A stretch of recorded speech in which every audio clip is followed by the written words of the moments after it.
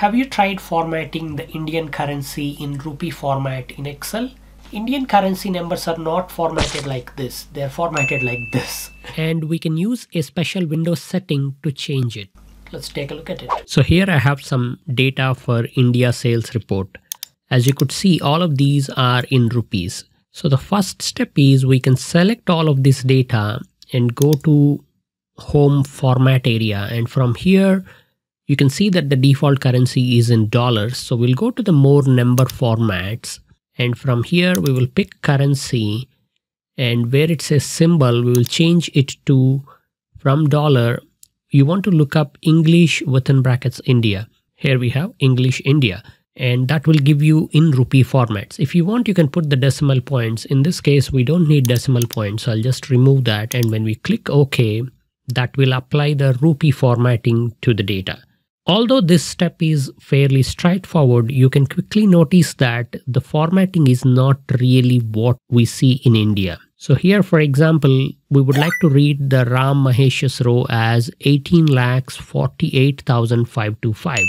We would like to see the comma after 18 and then after 48 because that's the correct way of representing these numbers. But unfortunately, by default, Excel will only show the separators at thousands level, so every 3 digits. So how to change that? You can do it by customizing your Windows settings.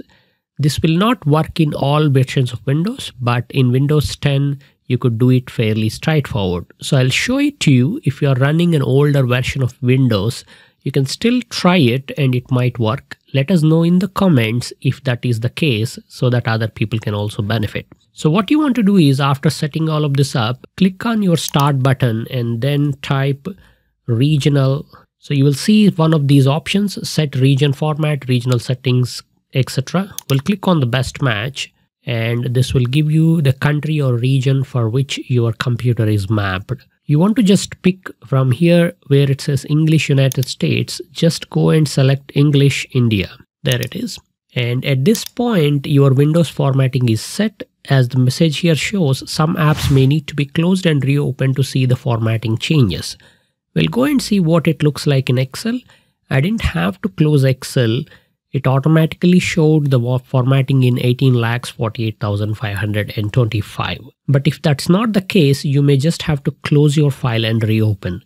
Notice that this is a one-time step. Once you do it, it will stick and any new numbers you will enter in Excel and format will automatically take this formatting.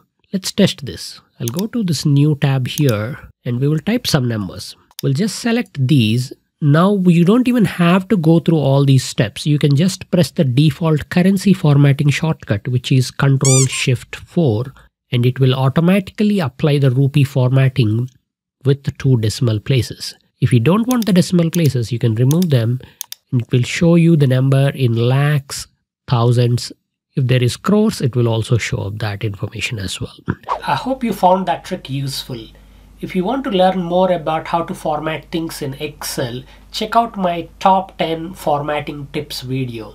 It talks about 10 advanced tricks that only Excel experts know. Check it out.